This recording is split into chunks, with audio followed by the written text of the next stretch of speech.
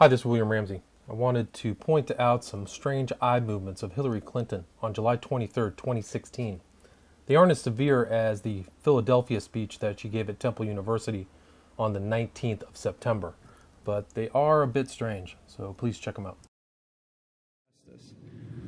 And that's why, after racing through the University of Missouri in 3 years and starting at Harvard Law School, I decided to take a year off from school to volunteer with Jesuit missionaries in Honduras. ¿Hay hondureños aquí? ¿Hay algún hondureños aquí?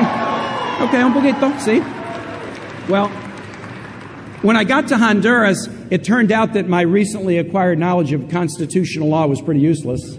But the experience of working in my dad's ironworking shop was actually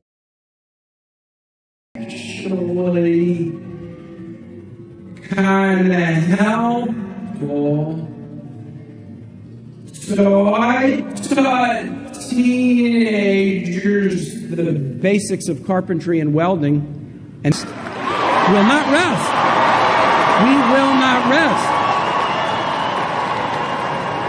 until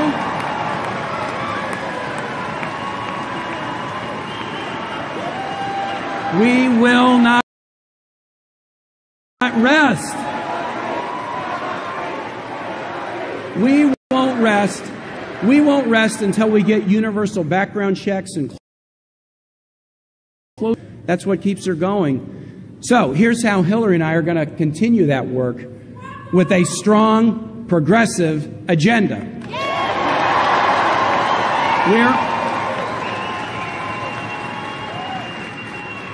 We are going to make the American economy work for everybody, not just Her eyes just don't look right here. those at the top. Not just those at the top. And we'll do that by making the largest investment in good-paying jobs. And that's something else I learned from my folks. Tough times don't last, but tough people do.